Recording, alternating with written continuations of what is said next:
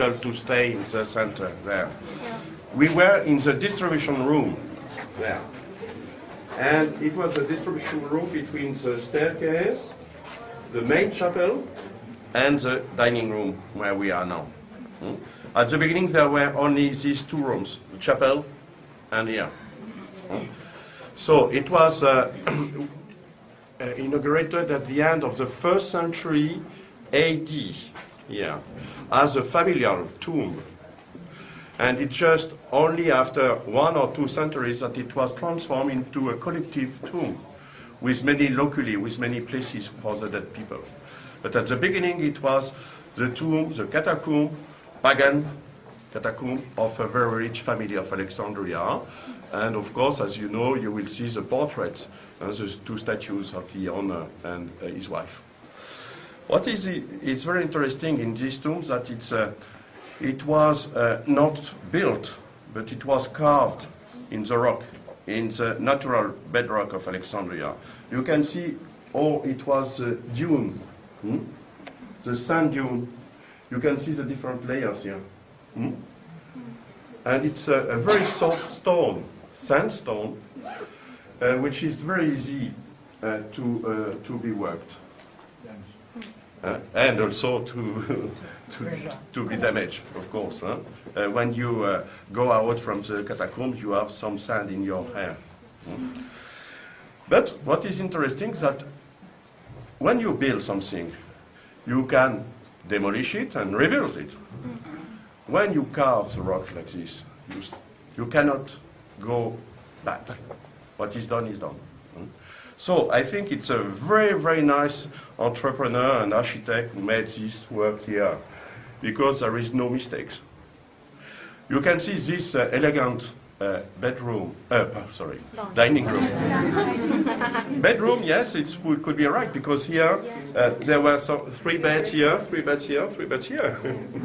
For the dining, you know, the dinner of the Greeks and Romans after, where the people were in beds.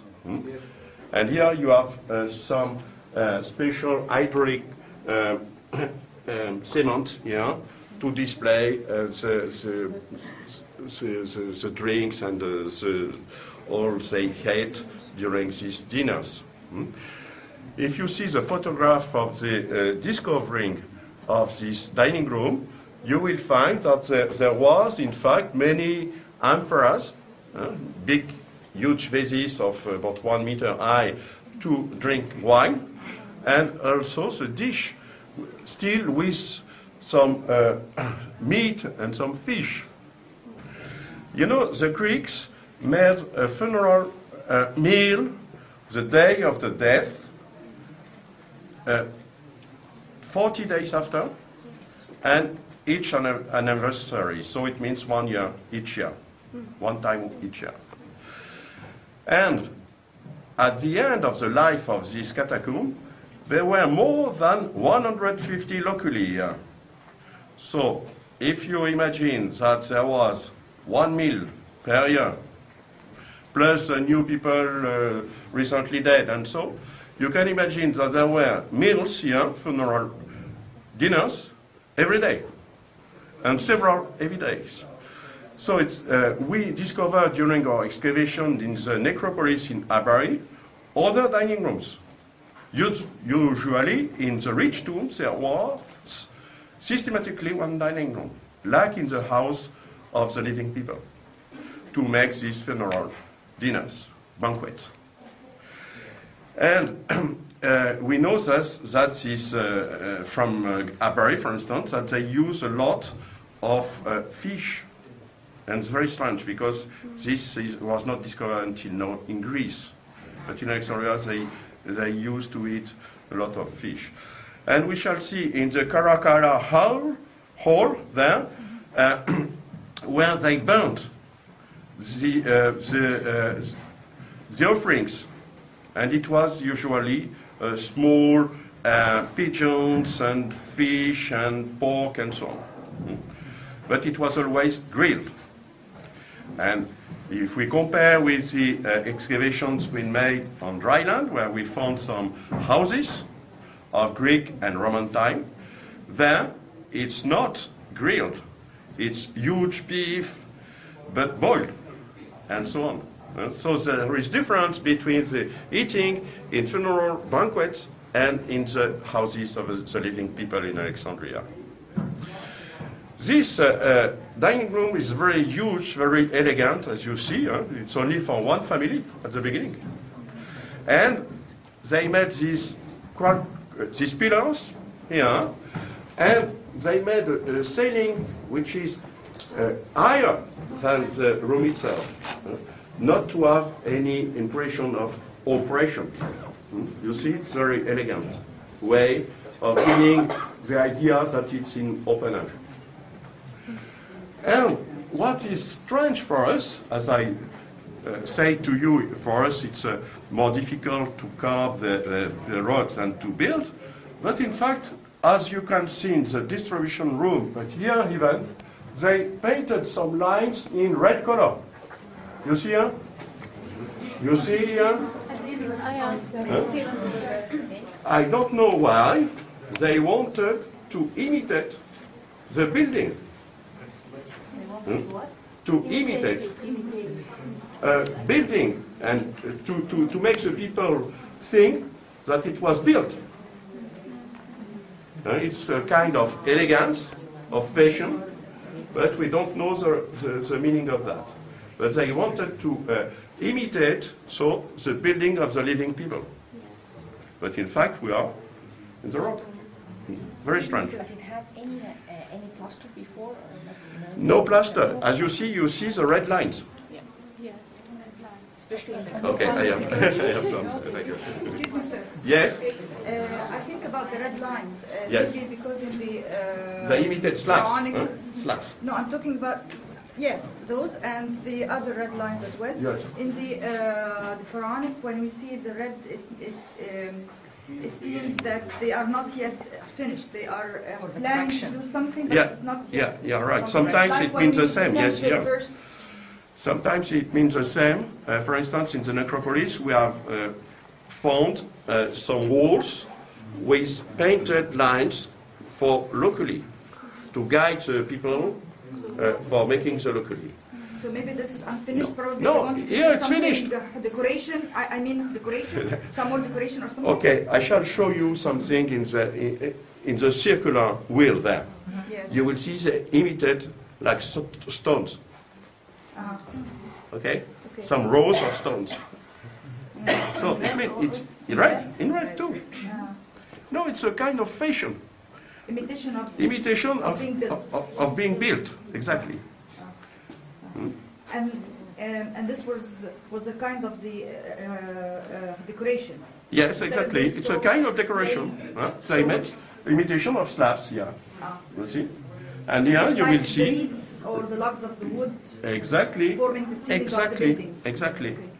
You will have a look in the wheel there. Okay?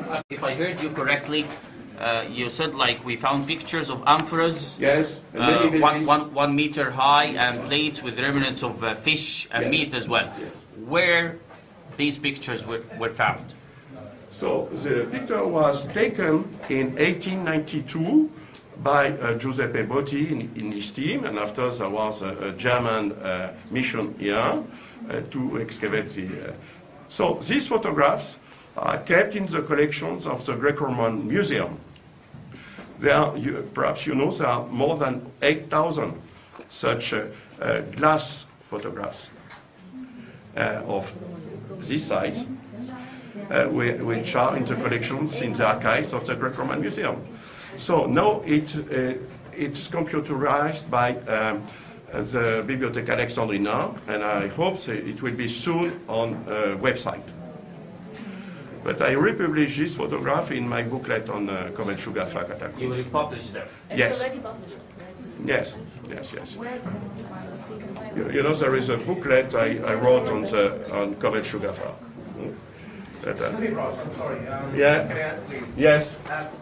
We know that the Christians used to hide in the catacombs. Or what we hear, that the Christians used to hide from Christians. So the Christians, it's very clear, according to excavations in the necropolis, that the Christians could reuse some catacombs. But they took all the skeletons, all the rings of the pagans, and they put them in other catacombs. And they wanted the catacombs to be only for Christians, Christians not to be with pagans. And they painted crosses on the walls. My question is that you said that we found here the amphora of a fish. Yes. So, and the fish is symbol for No. Even the pagans ate fish. No. Sorry for the silly question. But No. It's not only, fish is not only for the Christians. Okay. Another question? Could you call it a space? Can we call the catacombs? Sorry? Can we call it? We didn't find here crosses. No. The tombs, the two catacombs here and the Caracalla Hall are pagan. Totally.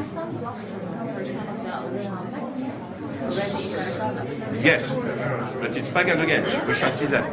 Okay? No more questions?